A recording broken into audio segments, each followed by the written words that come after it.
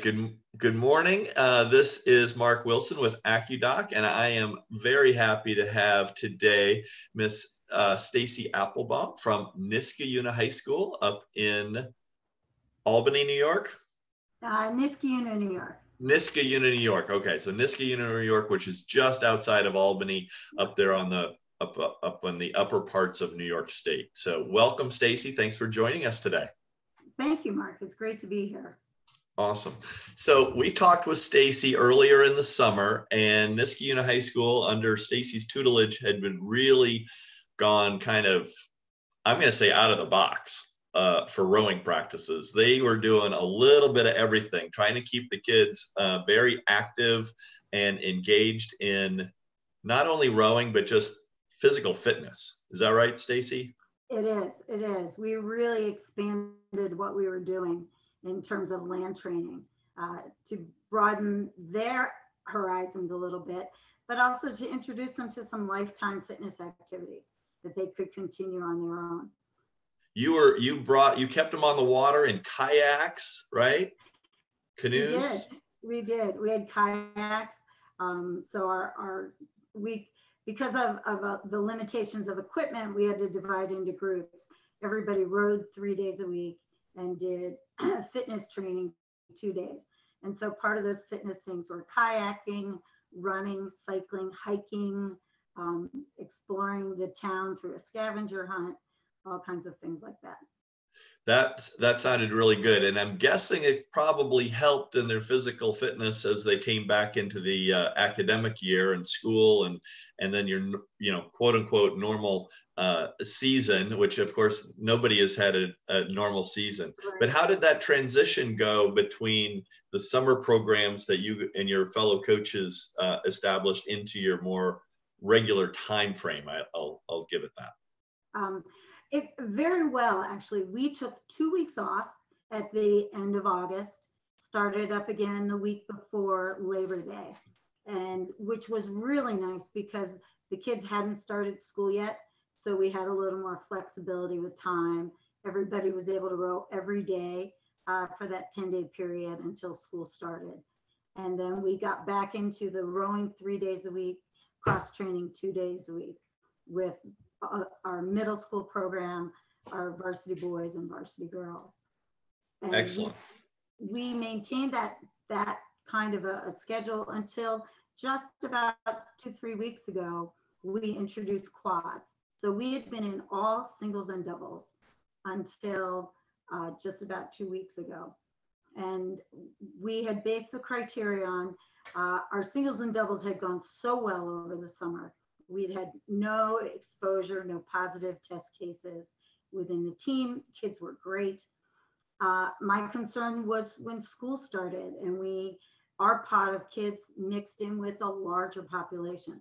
So I said, we're going to go at least 3 weeks of school before we expand into bigger boats and see how it goes. And things were going very well at school, very well at the boathouse. We sent out permission slips, and I would say about 60% of our parents allowed their kids to row in quads. Excellent. And that's a big thing because every family has got a little different situation with either younger siblings or older parents or grandparents or people with risk, underlying health issues or so on. So everybody has different reasons for signing those waivers or allowing their kids to expand their pod, as you said. So exactly. And so we've been great. It has allowed us now to row 4 days a week. And so one cross training day has been given to rowing since we now have enough seats for all the varsity boys and girls when we can include those quads. So that has helped us tremendously to add another day of rowing. That's great. How has the kids and maybe the coaches as well, how has their attitude been at the boathouse? Like just being able to row or being able to be with their teammates? Has it been generally positive? Very positive. The kids are thrilled to be there, to get out of the house, get out of school. We have about 10% of our kids are totally remote learning. And so for them, this is it. This is the only time they get out. For the others, they are in school every other day. So getting out, getting down to the boathouse, seeing friends, doing things has been a huge mental relief for them, I think. As well as a physical outlet, it's been a mental and emotional outlet. I think that comment is extremely important. And we've had several of these kind of discussions with other types of teams, collegiate teams and masters teams. And the mental aspect of our sport, or mental aspect of physical fitness in general, is really, really important. And I think everybody has been realizing that that portion of the individual's well-being really is a valuable piece to be aware of and to nurture. So what you're sharing is exactly the same as other folks have been seeing as well. And something that maybe in the past we've neglected or taken a little bit as a underappreciated portion of the athletes. So that's great. Totally. You know, to me, one of the things that really stuck out as a surprising factor was that we closed our locker rooms. They're very small spaces, and so they're just totally closed. But the kids really missed that 10, 15 minutes, you know, that transition time, the bonding, the inside jokes, all of that. I didn't realize how big a role it played in their daily lives. So. Yeah, I've been talking with other coaches, and that, you know, the collegiate athlete who might normally go off and have breakfast or, you know, something like that, where high school kids, they typically just, you know, go home to their families and do their homework or whatnot. But that time, that specific time that you just mentioned in the locker room or changing time or whatever is valuable. And that, especially in rowing, where we don't have, you know, the talking in the boat is always kind of a verboten thing. And so the interaction inside of practice is very limited from an interaction standpoint. So these little times before and after practice are pretty interesting.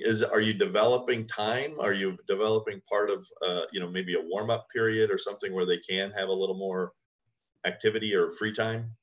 We have, they get a half hour of transition time when they arrive at the boathouse. And some kids use that to play football. We've got a 4-square court that they play on. Some people just hang out in the trailer, but that is their social time. Nice. Is that before practice. And what's fascinating is I find they're showing up earlier and earlier. So they get more and more of that time. That's nice. Really nice, yeah. So it's good. We have developed it in there. But you're right. It's funny. We're out in groups to row, but there isn't really much social interaction once you're in that boat. It's all focused on work. Although I will say I had 4 quads out yesterday, and they were yucking it up and just having so much fun. It was great to see them with so much sort of enthusiasm and energy. It sort of looked like an old time regular practice. Just excellent. The whole team out together, and it was a lot of fun. That's great to hear. Well, it is nice to know that people are rowing in a little bit bigger boats and safe conditions and doing well and you know, continuing. So that's excellent. We're progressing, as they say. Yeah. And so, our land training has also been good. We continued with some of the themes from the summer with the kayaking and the cycling and the running, but we've added things like we rode our bikes to the apple orchard and picked apples, and had someone drove a car and we filled the car with all the bags of apples and rode back to the boathouse. We ran to the town park and played kickball, had an obstacle course. We've allowed the kids to create some of the land workouts. And it's fascinating because they're always much tougher than the things we come up with. Right. That's good. Those are all such good things. And again, it's about being outside, being athletic and interacting with each other in a fun way. So that's great. Yeah. So with all of this great activity, I also understand that maybe you actually had a chance to have a competition, which is pretty crazy right now. So how did the competition go? And then how did you feel all of the work and effort that your athletes and you and the coaches have put in? How did you feel like it worked out? Well, first off, it was such a great feeling to load the trailer and go somewhere different. I think for the kids, just getting to a new place was wonderful.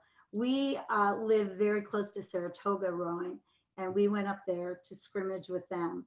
They do their head of the fish course every Saturday. And so we joined in their head race, which was a great opportunity for us. And they're very fast. Sort of in our league, Saratoga's the top, and we're ranked second. So it was a great challenge for us to go up and test ourselves if what we have been doing is working. And most of our fall, more of our emphasis has been on technical rowing, getting very proficient in a single, being able to work hard, and lots of long aerobic work has been our big focus. And then some fun sprinting things thrown in just to keep their interest. And so the setup was perfect. Saratoga launched out of their boathouse, and anyone who's ever been to the Head of the Fish or Saratoga Invitational in New York State, everyone else boats out of the state boat launch. So they floated a dock over for us to the state boat launch. So we had our trailer, and our kids and our parents were the only ones there. Perfect. And we didn't have any intermingling with the two teams except in boats on the water, which was great. So from a safety perspective, it was terrific. The kids got out. It was good to remember what racing was like. It had literally been a year since we'd raced, and that was where we last raced. So it was a great event to go out for. And we did well. We were, the kids we expected to be competitive really were. Our middle of the group hung in there. And so for us, it was really a great reinforcement that we were doing the right things.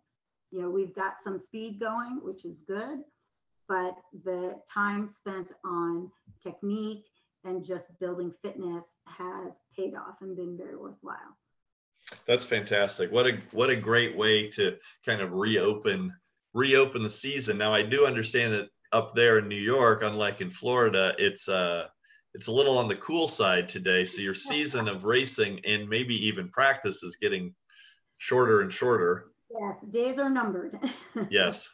So it's great to see the team have that opportunity. It would be really an unfortunate shame to have to go through the entire summer, or really the whole spring, summer, and fall without a chance to compete. Mm-hmm. Let me ask you one more question. Well, two more questions. One is about your newer athletes, the ones that you had developed over the summer. And I remember you saying that you had a very good learn to row season. Mm-hmm. How did those kids kind of mix in with the more experienced kids? And then how did you feel like they performed after kind of an odd way to get started with the sport? Mm-hmm. Our summer learn to row kids blended in seamlessly. Excellent. With the kids. The time teaching learn to row all in singles was fabulous. We are fortunate enough to have the equipment that everybody could start in a wherry, move up to a single with pontoons, then move into a pine art, and then move into a racing boat. So there was that nice gradual progression of increasing difficulty and skill level, which worked out really well for all of them.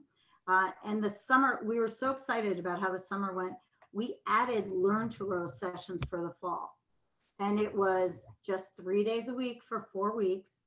Just come find out what it's like, because all of the middle school sports were canceled in our district.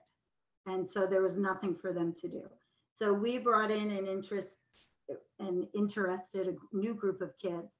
And of those, I would say 70% asked to convert to join the team. Excellent. And Wow. yeah, so by mid-October, they were coming every day with the middle school kids. And So your team has really seen a sounds like a phenomenal growth during this closed period. right. One of the things that has sort of surprised me, we expected, based on the economy, based on costs, based on probably not racing, that we would lose 25 to 30% of our athletes. And we didn't. We lost maybe 5 to 10% and gained 10 new kids, 10 to 15 new kids. So we were really happy with how our club has progressed. That's great. What is this is a final question for the morning here, but what is your prognosis or your prediction on what will happen really into the spring? We know New York is always a tough place to do winter training. You've got snow, you've got cold, you've got all of that. So that probably won't change too much. I know you'll be inside, but doing your distancing part and stuff. No? Oh, No. okay. We're not allowed inside to be training inside at the high school. So we are working on, we have gotten permission to access a building in the town where we will store all of our equipment, and we'll roll those ergs outside and do outside training when it's viable. And when it's not, we'll be indoors. But we've already started collecting cross-country skis, snowshoes, building weight bars with dumbbell, with the coffee can, the old cement coffee can. We've got those going. And so the idea is that we'll try to be outside and training in a really positive way whenever we can. Okay. So that sounds like old school right there. It is old school. And I honestly, I got it from my daughters, raced indoor track.